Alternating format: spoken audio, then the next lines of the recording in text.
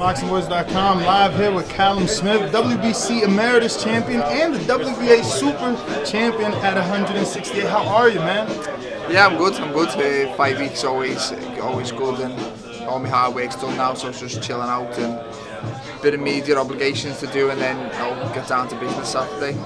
You're looking in great shape. How's camp been? Yeah, it's been good. I've had a good camp and I had a good rest after winning the titles, and then it's good to get back in and get a fight date to focus on. And I've become world champion, but now I want to cement my place as the best super-middleweight in the world at the minute. And I start that on Saturday night with a good win and hopefully an impressive win. It's funny that you say a good win or an impressive win, because boxing's gone from the best to who's the most popular, who sells the most tickets, who can draw people in.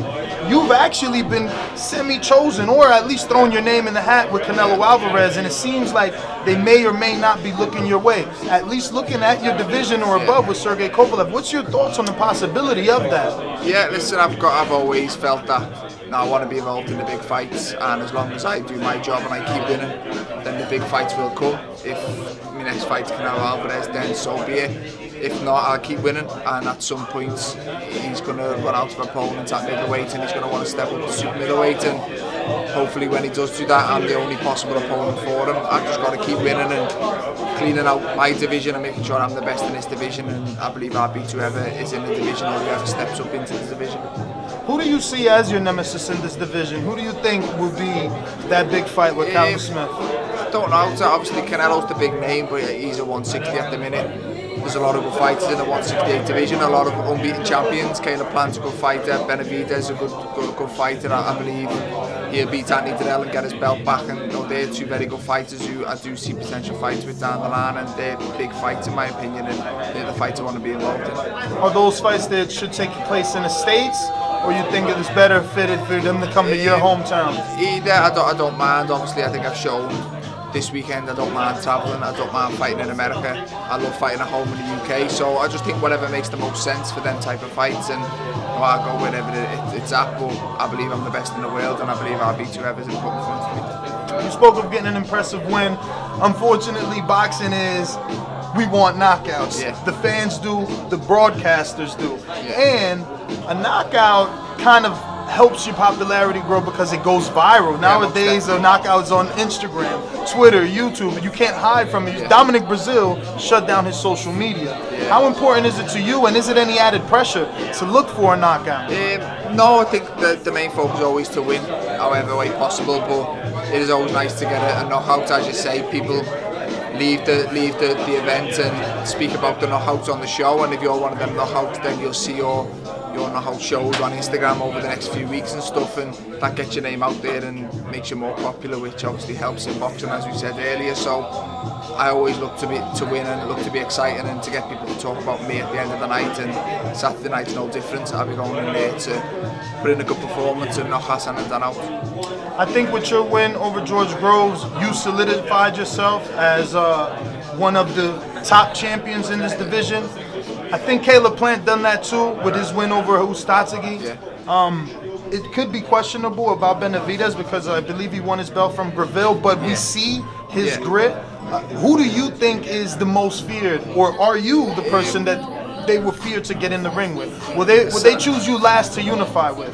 Possibly. I think maybe, but I believe I'm the best super-middleweight in the world. If you ask Caleb Plant, he'd probably say he is, and same with David Benavidez, he probably believes he's the best in the world, and that's why I'd like them fights. They're the fights I want to be involved in, and I want to cement my position as the #1, so there's no questions and no debate up for it. So over the next year or two, they're the fights I want us to cement who the best super-middleweight in the world is. Now obviously those fights, a bit of politics, some of those guys are on different networks, so if there was a name in the division that you could still get an opportunity with, doesn't have to be necessarily 100% active, but like George Groves was a name. Now, I'm not saying Frachi's definitely too far removed, but is there someone in the division other than the current champions that you have your eye on? Not really, no. It's just I've always just had the same attitude, just keep winning. I've got a very good team around me in Matchroom Sports, and whoever they put in front of me, I'll beat, and I've done the hard part to become a world champion, so I don't think cement the big fight should be as tough now. I've got a belt and I'm Ring Magazine champion, so people should want to fight me. So I don't feel I should have to call people out to get fights now. I'm considered number one in the division. If anyone else wants to take that place, then they can come and fight me. My last one, I know you're a busy man.